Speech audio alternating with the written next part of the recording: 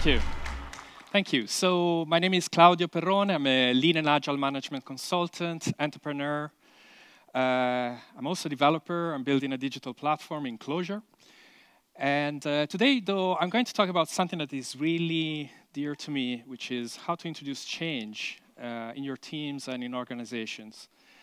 Oh, yeah, the last thing is I can draw, right? So I like to draw. So I draw cartoons and stuff like that. A lot of people, if I don't say it, ask me later, so I'll just tell you right away. Yes, I like to draw.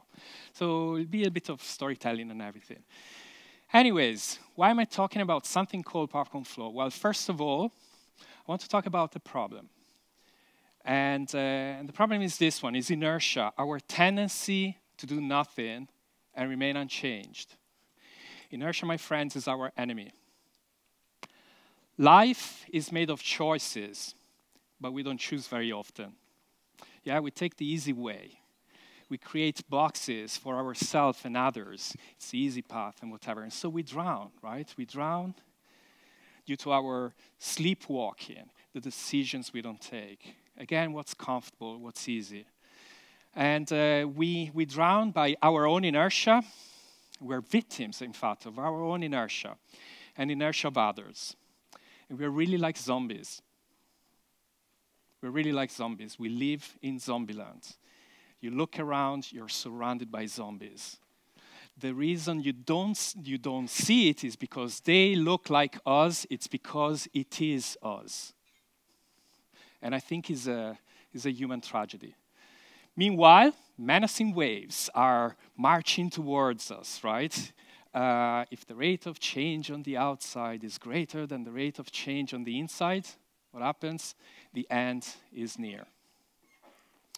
And so we do live in turbulent times, and technology and society evolve faster than most companies' ability to adapt.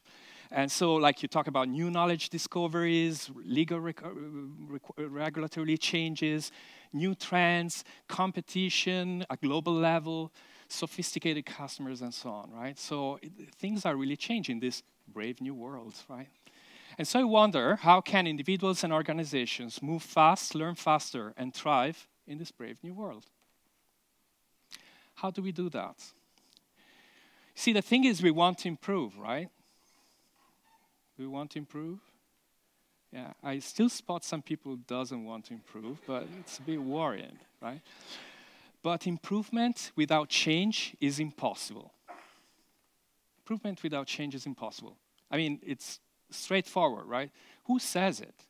Was that Einstein? No, somebody like you and me. In fact, it's me. I like to quote myself from time to time, right? No, but seriously, I mean, it's self-evident, right? We want to improve, you know, everybody happy. Well, we need to change. How do we do this, right? The thing is, though, that most of us think about change as something big, like it's like Godzilla, right? And it's dangerous, and it is dangerous. When we look at, you know, most big transitions, big plans, or whatever, you know, we plan like big changes from A to B, and it is huge. And so, you know, if you know about Satir, you can see like this curve, you know, this big dip pretty much in productivity, and everybody's scared until we find some enlightenment. And a lot of methodologies are actually based on these assumptions that we need to introduce big change. But what if instead we could make it infinitely small? Instead of looking at Godzilla, let's look at something incredibly small, right? And the idea was, what if we learn to evolve fast, almost as fast as a virus, a microorganism? Okay, I learned somewhere, that there are microorganisms that evolve every 15 minutes. Every 15 minutes, there's a new generation. I don't know if it's true. I mean, I read it somewhere, right? Super fast in. And I said, okay, that's kind of interesting. And so I had this kind of mad thought, a thought that can't possibly work, right? Which is this one. If change is hard, make it continuous. Make it continuous, right? And if you think about that, particularly, you know, you're developers, right? If you think about continuous, we learn about continuous, like change in some way. You know, we know it as a form of continuous integration, right? In the olden days, you know, I'm old enough.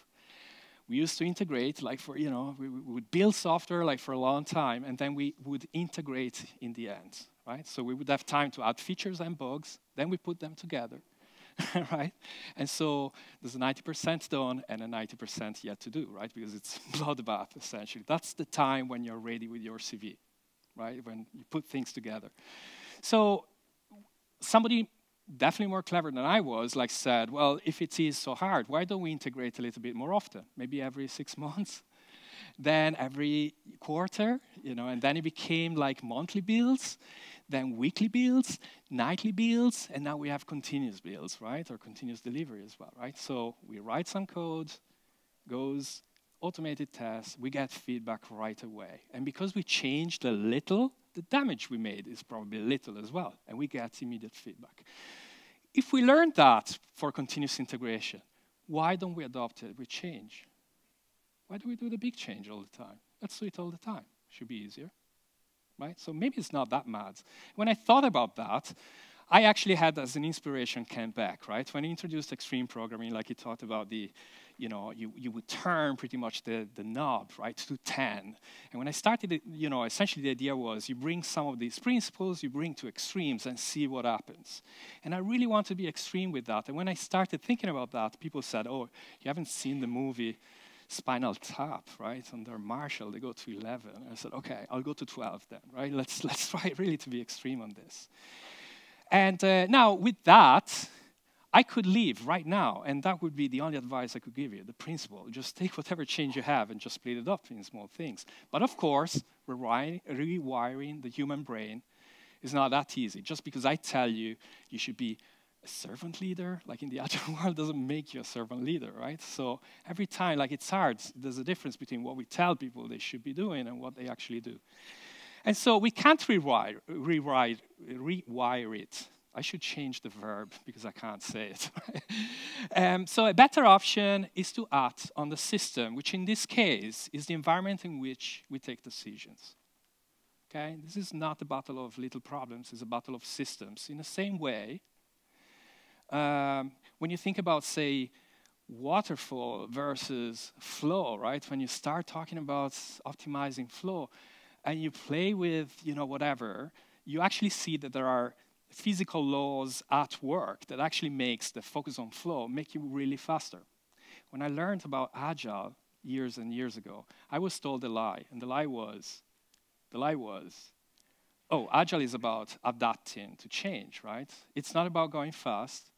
You get the requirements may change over time, so we need a way to adapt. So we would take small batches and whatever. And then Lean came, because the thing was, right, if you really want to go fast, then you specialize, you work all together, use waterfall and whatever. That's the best practice, right? But in software, we can't really do it, so we do Agile. What can you do, right? We are adaptive. Until actually I learned about Lean and flow and queuing theory, and I began to realize, wow, like if we keep the batches small, we go much faster. So not only we adapt, we actually go much faster. Right? There are some easy demonstrations to show that, which really shows that this is a battle of systems, right? My performance may vary a little bit from yours, right? But within certain limits, it actually doesn't really matter.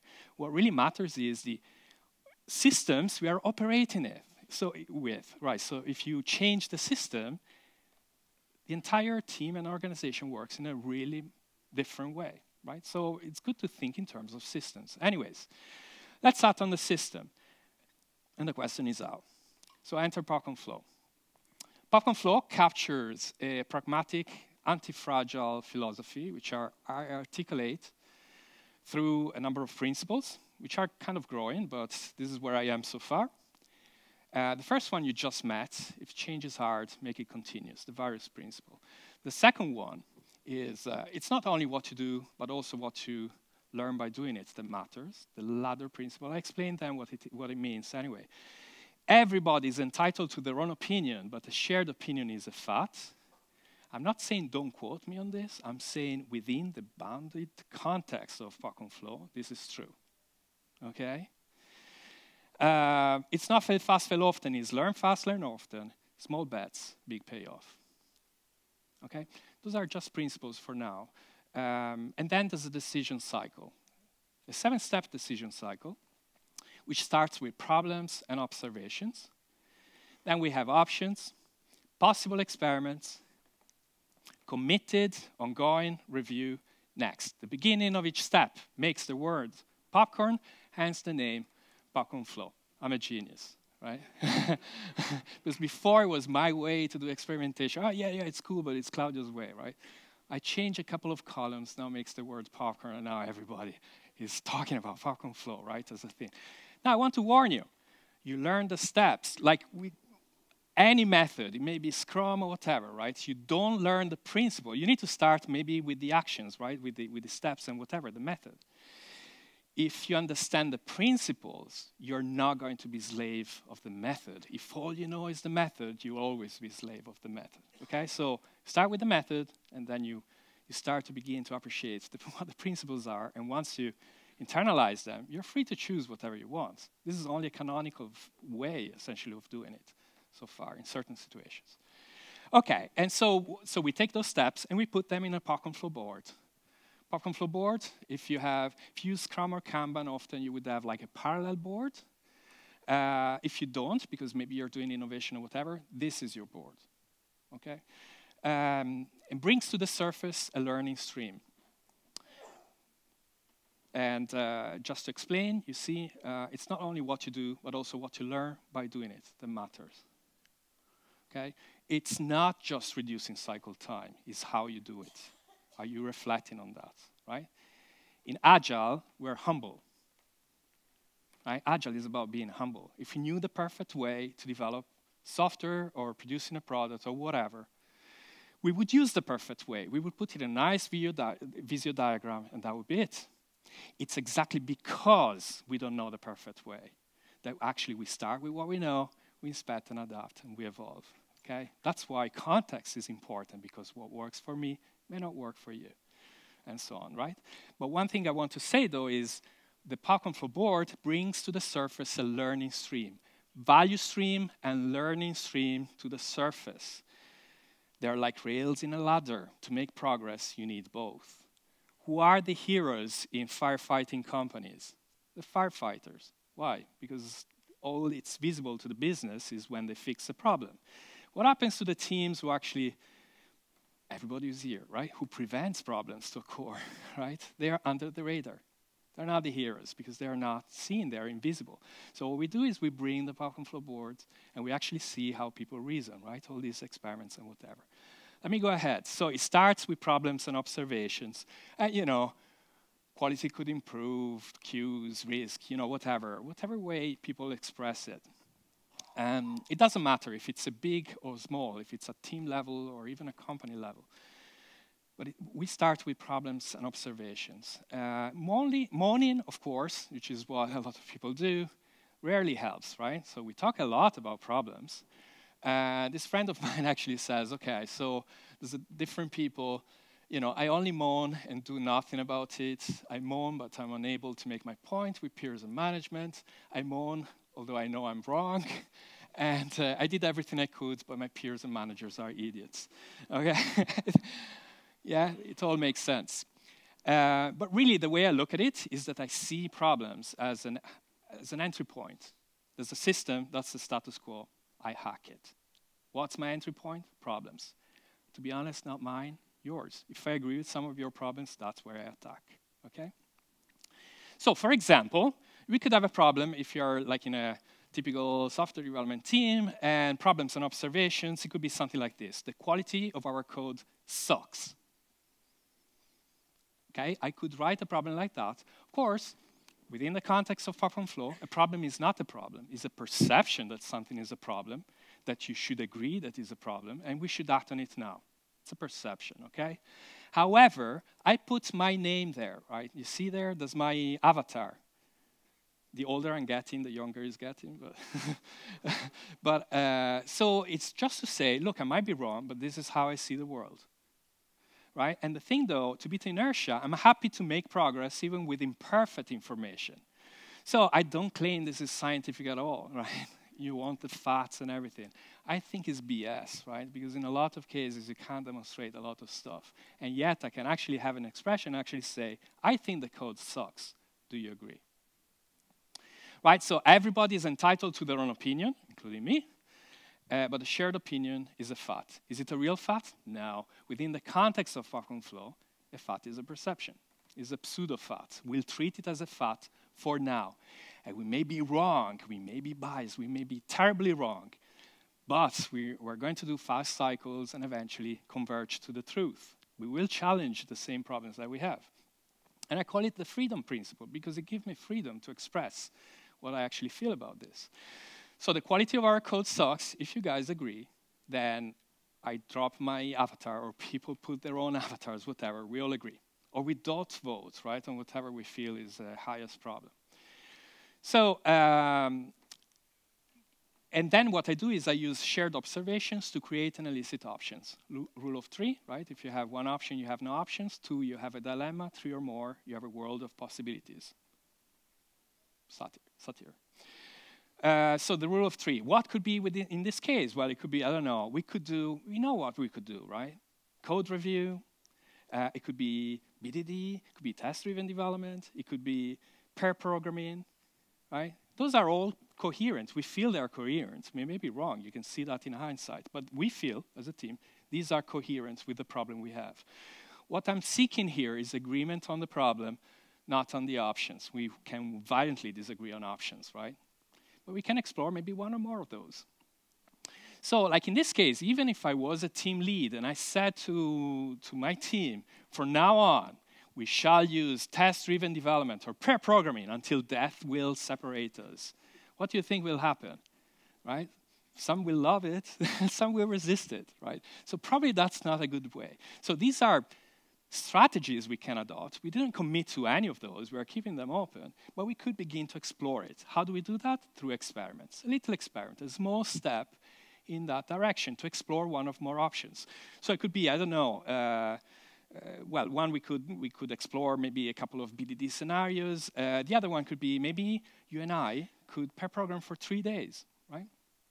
He says, yeah, it's too easy, right? If you say 3 days, how about 3 hours, right? It could be shorter, shorter, shorter. You know, when you make it really short, you're essentially limiting the barrier to introduction, right? Because we agreed on the problem, okay? As long as we agree on the problem, now we begin to see that there are options. Maybe I may not completely agree with an option, but I'm willing to explore an experiment, right? Via an experiment. And so it could be literally that at the end of that, we make it a real experiment. My expectation is that I like it, you like it. Our perception, if we can't test it, that's fine, but our perception is the quality of our code improved and that we want to continue afterwards. I can ask you at the end of the 3 days or 3 hours, right? How do you feel about this? So that's really a tangible little experiment, right, that you can actually do. And now remember, I'm not using the scientific method. It's more about complexity here, right? But the experiment at the end, pass or fail, doesn't really matter because I didn't prove anything. What I proved is that I explored that option and perhaps is a viable one, okay? So anyway, let's continue. Oops, it doesn't click for some reason. Let me go back. Yeah, so those are our things. So experiments we commit to pursue have an action, a reason, an expectation, and a review date. Okay, when are we going to review it? Tomorrow or in 4 days from now, we're going to review it. Or maybe at the retrospective if you're doing it on a cadence rather than just in time. We do both, right? And at the end of that, we always ask these questions. What experiments we agreed to do? Which ones did we actually do? Reality kicks in. What was the expectation? What's reality based on this gap? What did we learn? Maybe there's other stuff that we learned. Based on that, move it. What are we going to do next? Okay, and it's very systematic. It's a protocol. Okay, so, you know, when we start actually with this, some people fear, right? They fear that these experiments may fail. And so they call the gap between an expectation and reality frustration. You know, they get frustrated if we don't get to that. But I call, actually, let me just click like that. But we really fail when we fail to learn, when we fail to set our opportunities for learning. The gap between not so much expectation, but what I anticipate will happen, and reality is the actual learning. In fact, a lot of my experiments fail to meet my own expectations. If I don't fail often enough, probably I'm not daring often enough. it's exactly when I fail that I actually start thinking, why? You know, we're capable of wonderful thinking. We don't think very often. And if we always succeed, we still don't think, right? But it's when that doesn't happen that we start thinking. Okay, besides, can you really learn if you're not prepared to fail? Has anybody done skateboarding at all? Some people, yeah. One thing you learn with skateboarding is that people will laugh at you. People will laugh with you, right? But they will respect you if you actually try, whatever trick you try, right? The only people who never fail are the ones who are sitting on the bench, looking at their life passing by. Okay. So, you know, as we say, like in Lean Startup, we say fail fast, fail often. It's not really fail fast, fail often. It's learn fast, learn often. Okay. Can you learn boxing? You know, there's a guy who did some series of, you know, training in boxing and said, yeah, Claudio, that's right. You cannot learn boxing if you're not prepared to take a punch. Right? You can't learn surfing if you're not prepared to get wet, right? There's plenty of examples in life, right?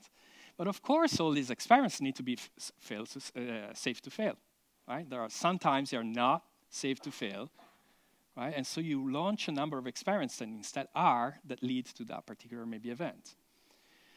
So the reality is that rather than survive uncertainty, we want to exploit it, right? And crucially, Taleb says, you know, some things gain from disorder, right?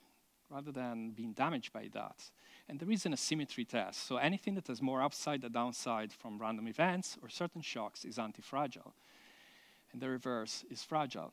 So a fragile thing, you take a glass of water, a glass anyways, you give some external shock, and you will soon end up with the problem of breaking. That's fragile.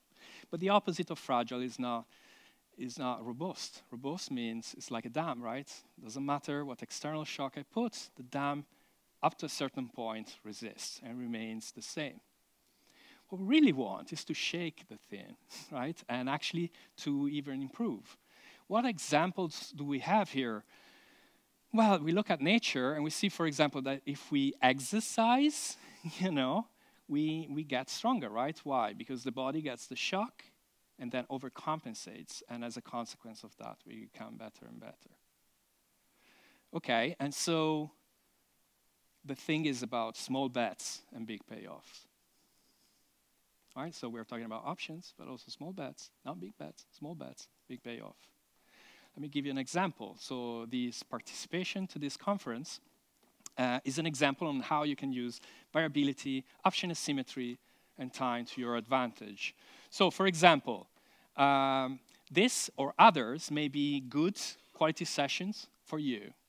They could be actually a good quality, good speaker, good topic, but the value to view may be nil, right? Because you're doing something else in your life. You're not prepared for that, okay?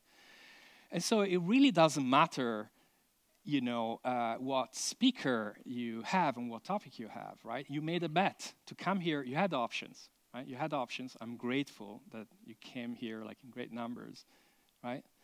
So you had the options. Now the doors are closed, so you're mine. Options expire. You know, you committed to this, right? But the thing was, you made a bet based on the title, based on the description, based on whatever. And it's a bet, which may or may not have paid off. But the thing, if you think about that, is a small bet, right? Because your cost is the time that you put, maybe the cost of the conference and so on, but it's a small bet. At worst, you've wasted some time. And in fact, other may not be so lucky, right? And again, it could be a fantastic, from the quality point of view, can be absolutely fantastic. But from your point of view, may not be that useful. So you may consider that a bet that didn't pay off. And so on, you can have a number of those. Again, the cost is limited. And look, some passed and some fails. The thing though is, I can fail 10 times. But if then I get the black swan, there's maybe the 11th time where that particular talk, that particular topic, that particular meeting with that person changed my career. That's a black swan, right? So in your case, if we take this specific situation, you're anti-fragile, on the possibility that the randomness of different speakers coming from this company, from psychology, behavior, whatever Benjamin is doing, I don't know, but it always makes me think, right? Did you rate his session if you've been that? Awesome, right? So the thing is, like, it's exactly that randomness that we need. What we tend to do instead, we tend to make things simpler to keep in our mind, right? So the opposite of complexity, we try to make things simpler for us, and so we have these scale frameworks who just fragilize whatever we're building, right? So anyways, so there's potential for a huge payoff. And right from the beginning, I knew that PopcornFlow was different because I saw once troubled teams being able to handle 5 to 10 change experiments every week. Not all teams, right? We're talking about 3 to 5 experiments a week typically, but even 10. Small experiments to change and improve the way that works. Quickly negotiate change and converge to success. So let me give you just a couple of experiments at team level, right? So for example, this is actually literally the first team I started trying this, where effectively it was a large distributed team, well, not large, but a distributed team that had a lot of politics going on. There were a lot of issues, right? And so what they did was, anyways, they hired new people. And so we had the clash of cultures, right? You have the team who actually, the existing team who says, if something is not broken, we don't touch it. We don't touch the existing code. Well, this is a bug. We should touch it, right, for example. So there's a clash of the new blood pretty much wanting to introduce a lot of change, the old guys not wanting to introduce change. This can go over and over forever, right? So what they did instead was they actually negotiated a little experiment. They realized what one of the problems we could all agree with was the bureaucracy, right? And so here's the reason: too much bureaucracy for small bugs. And somebody suggested, how about if we find a small bug, we just fix it, right? And we don't go through like whatever. Anyways, this could have been gone on and on. Instead, it was a little experiment. I think it was 1 week, maybe 2 weeks. And within the context, they tried it. They liked it. And so that was good. Now, fast forward a couple of weeks. New experiment goes on.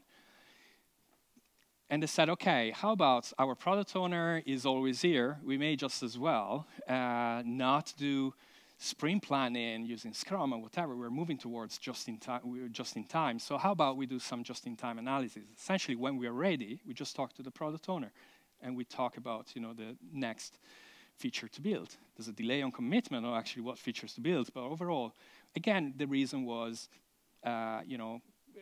well, in this case, they wanted to reduce the sprint planning or whatever. And again, they did it, right? They rose their expectations. There was no big deal, so they did it. They succeeded and said, okay, great. Fast forward again. Now we have the product owner says, guys, before I was using Scrum with point estimation and whatever, I could actually plan my way through. Now I have a problem. How am I going to know, how can I have some form of predictability? And so what they did, the experiment was simply a meeting where they would explain essentially how the metrics in whatever tool they were using back then would actually work. And so they used no estimates, which essentially is, let's count the cards, as Dan North actually was explaining before, right? So anyways, if you think about that, from where the team started before, in fact, the team started that for months they couldn't deliver anything, which put actually the company in trouble. Okay, they couldn't deliver anything.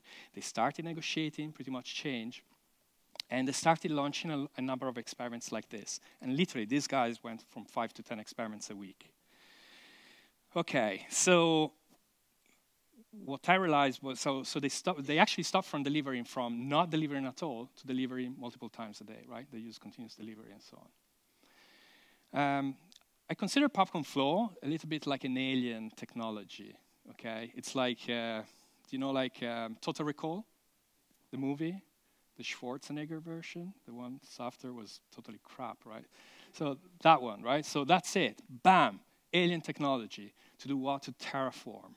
What I find is this, right? There's virus-like patterns that are emerging because what you find is these boards are very visible, right? They attract a lot of people. But then there are other patterns, essentially, that emerge, and they're virus-like. You know, that's mitosis, right, where the team splits. You create a dominant mindset within a bounded context, because I can't change the entire organization, so I design a bounded context. Within that, that's where we introduce the new approaches. You know, a thing about culture is it's just like a shadow, right? You can't act on the culture directly, so what you do is you act on the behavior, right? There is a misunderstanding here that in order to change the behavior, we need to change this thinking and the mindset.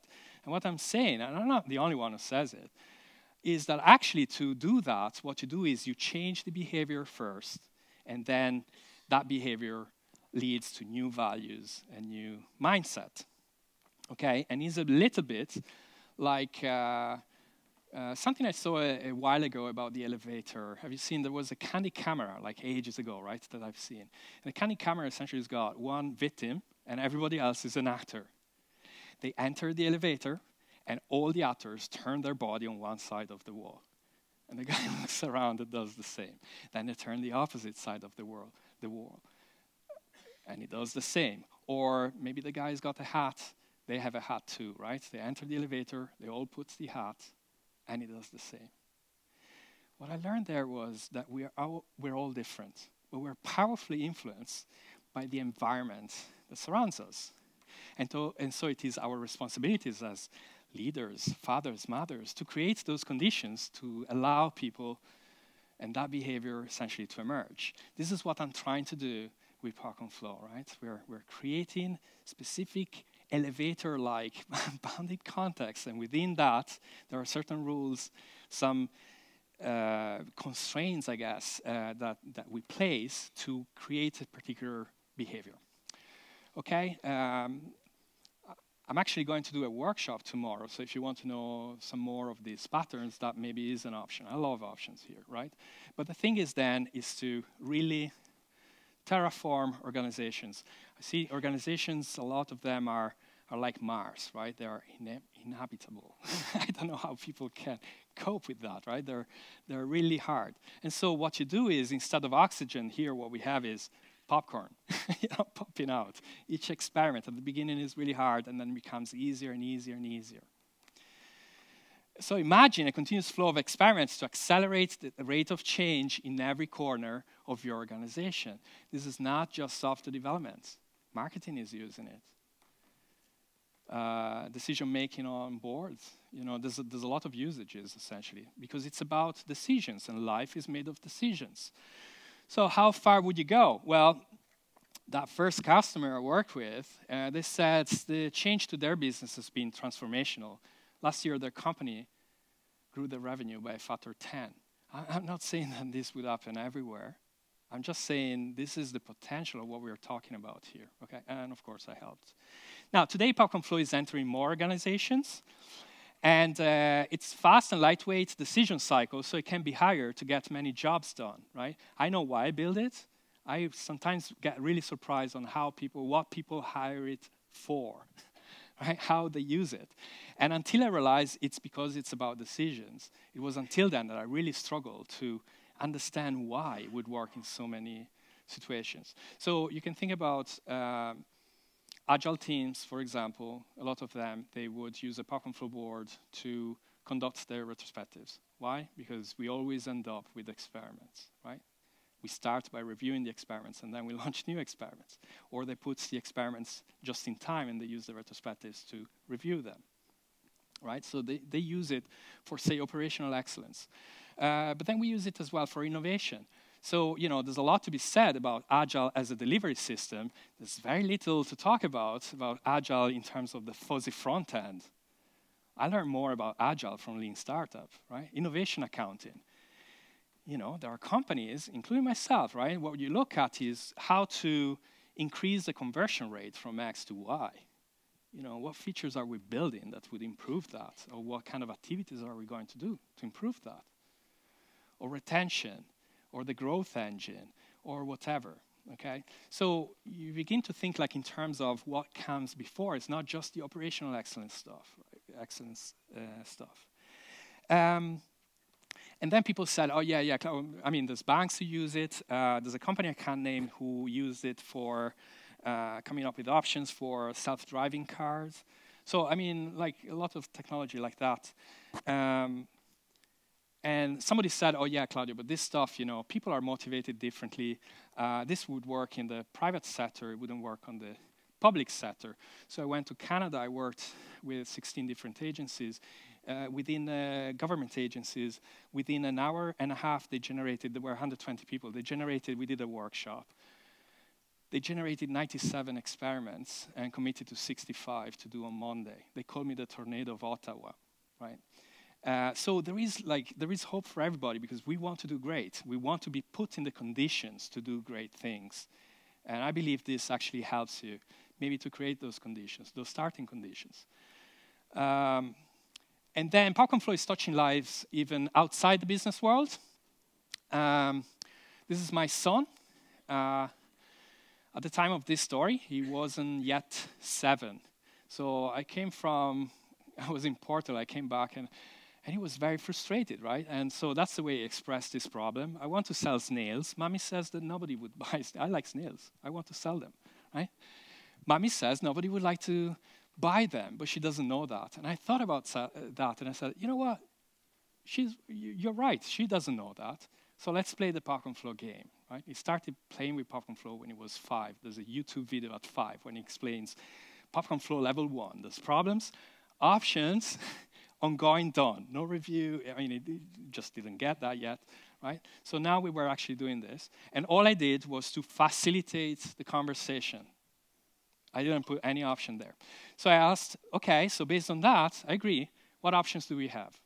And within an hour and a half, he generated 16 options. Sorry, an hour, he generated 16 options. Only a kid could do that, right? We can't.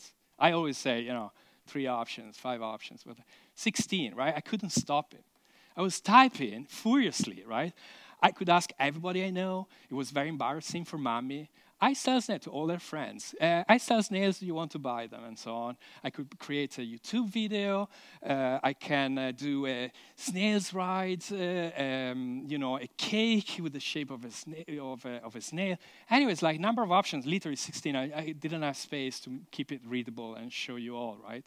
And he kept saying, you know, I could give up, I'll never give up. Said it 3 times. I said, well, look, I burned $15 million of investors' money with that thinking. You know, I could give up, I'll never give up. So you kind of need to get the feedback from the outside, right? That's what I learned in Lean Startup, at least, right? You're not an entrepreneur if you're not opinionated, right? But maybe you should listen to the market. Back then, you know, the model wasn't there yet, or at least I wasn't aware of it. And so, anyways, so we said, okay, what option can we start to explore first? And so we started with the first experiment. Unfortunately, it didn't bring the results that we hoped for. He did his YouTube video. You can actually click and see it. We had 36 views at the time I took that screenshot. But his expectation, in fairness, was that people would knock at the door, you know, to buy his nails. It was all about what they eat and whatever. So that obviously bombed, but it was, you know, it was awesome. But the next one, you know, I actually had high hopes for the next one. Let's see if it works. It was definitely more promising, right? So he put a sign outside the door, snails for sale. You see, sail, like ship sailing. I didn't want to change that. It was so romantic. I just left it. With that, I had hopes. In fact, a couple of kids knocked at the door, and you know, they wanted to. You know, they actually asked, "Are you really selling snails?" Yes, everything €1. You know, with the house, without the house. Can we see them? Do you have the money? They never came back. And then, you know, I'm Italian, I live in Ireland. Ireland, it rains all the time. And so, like, it started raining, the sign went down. Like, it was a disaster, right? So I talked to Matteo, and I said, well, look, maybe Mommy was right. You know, maybe it's really hard to sell snails because everybody's got a back garden. Around here, we have tons of snails. It just happens. And so every kid with a back garden would have snails. So maybe, and we don't live in France, so they don't eat them. So, you know. So anyways, the point being was maybe that's not the right way. Maybe it should be something around, maybe it could be something different, snail-related, but not snails. Maybe you could do a drawing. And he said, Daddy, I have a better idea. Right. First of all, no matter who and how he asked, nobody wanted to buy snails. What would you do? Kept doing that. I'll never give up. Okay, so decided to explore a new option. He said, I'm not going to do a drawing. I'm going to do a comic book. And I want you to be involved because I don't want you to miss on the fun. And, as you see, I like a little bit of storytelling. We used to do stories when he was really young for a number of reasons. We would take index cards and, would start with an index card, create a scenario, and then what happens? And he would tell me what's next. And then what happens? We would literally create stories like that. One thing I forgot, by the way, is my son is Asperger. Right? Asperger. It's one of those, it's the perfect project manager, right? Needs to be in control of everything, right? He works really well with things, not so well with people, right? So I use actually the PopcornFlow board to manipulate him, right? Which is fair game, right? Because he manipulates me all the time. So instead of actually having him decide everything, we co-design these experiments, right? We start about problems, we agree on that, and then we co-design. Interesting thoughts. Okay, so he decides to explore this option, which is I will make a comic book with story about snails. I will sell it for €5. No, $4.99. Of course, the iPad, generation, I guess. And then he asked, is it a good price? So he wanted to physically draw a comic book and sell that physical copy for €5, right? And he wanted to do 100 pages. Okay, I don't know if it's a good price, but I did something different. So anyways, we started by creating this adventure. I mean, it literally was, he knows what a turning page is, right? Turning point. So, it was a sunny day in Snail City until they get like lightnings and the entire city gets to be destroyed. And so they find themselves in this journey to actually find out who did it, right? Who was the culprit, pretty much, of this thing. And so they go through the forest, they go through the jungle, they go through, they take a ship until they land in the danger zone. Da-da-da, to be continued at page 4. At page 4. So I scanned it. I mean, we worked on the dialogues and whatever. I scanned it, and I put it online. All the 4 pages, free, available.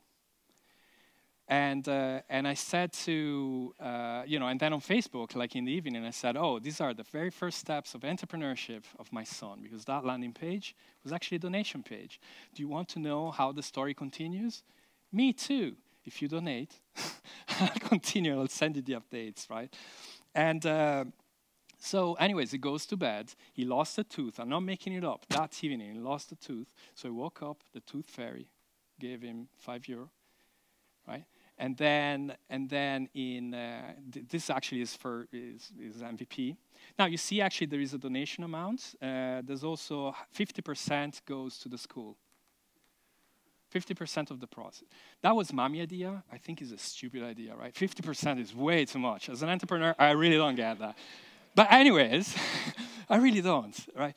But anyway, so he did it. So he goes to bed in his sleep, €20, right? Passive income. And then 48 hours later, is €91 too. I think now he's at 170 or something like that, right? For a long time, I actually begged people to visit his landing page. I mean, it was embarrassing. I had to do this presentation to show the page, to go to. And now the thing was, attention now, 1 out of 6, his conversion rate was 17.24, right? If it was real, I mean, let's be honest, this is people who know me, friends and family. More friends than family. I have some, problem with the family. They didn't contribute as much, right? But anyway, right? But that's the thing, right? And so anyways, this is what happened. So much so that he said, Daddy, you told me once that when you were a kid, you did actually sell something to your peers. And in fact, I did, right? It was a kind of it was a stupid thing like that I did, to encrypt like messages and whatever. And I did sell it across my, and he said, how old were you? Oh, I don't know, 10? I knew where this was going. How much money did you make? I don't know, €20, including inflation. Isn't it amazing that I'm not even 7 and I already figured out a way to make? Right. What I really want to say, though, is that continuous evolution is a way of life, because as you start running experiments, not only changes the environment around you, it changes you. So if we are surrounded by zombies, and it's not against people, it's inertia, okay? Then you become a mutant. I like this idea of X-men or X-women or X-something, X-mutant, fighting Zombieland, in Zombieland. Mutants exist and are among us. Every single week, I said once to a CIO who actually saw the transformation, and I said, you don't understand, every single week, I personally run about five experiments. I'm 5 experiments older than you. I said, every single week. My friend, when you die, how old do you want to be? 2 experiments old or 20,000? Now, don't make your calculation. You can't possibly make 20,000 experiments in a lifetime. But that's the mindset, okay, is to continuously launch experiments and try to find new ways to change the environment. Because you see, the systems that we face are not the result of some stellar rule, right? It's not something that we can never change, right? It's not like some rule of the universe. These are systems created by humans, and by humans shall be destroyed if they are no longer fit for service. And then I started thinking, what if PopcornFlow could enable friendly strangers to affect global change? That's the platform I'm building right now. And I'm crazy enough to dare. You know, if there is one thing I would like you to take from that talk, is go to that link, global change, right? This is about things like eliminating extreme poverty by 2030. It's already been halved. It can be done, but it can't be done with the normal thinking. We need to think about new ways. And I hope and think that PopcornFlow may help in that direction. And my final thought is the following. In times of change, learners inherit the earth, while the learned, the ones who actually know it all or think they know it all, they'll find themselves beautifully equipped to deal with a world that no longer exists. As I said before, we do live indeed in turbulent times. It is indeed a brave new world, and it's awesome. Because once you understand that variability, it can actually be used to your advantage. Then not only you don't fear change, but you go to Australia to ride the biggest waves, right, where the opportunities are. And with this, I thank you, right? Next is now. I love options. You have options. Okay. Thank you. And remember not only to vote on the previous session, but perhaps even this one. Thank you so much.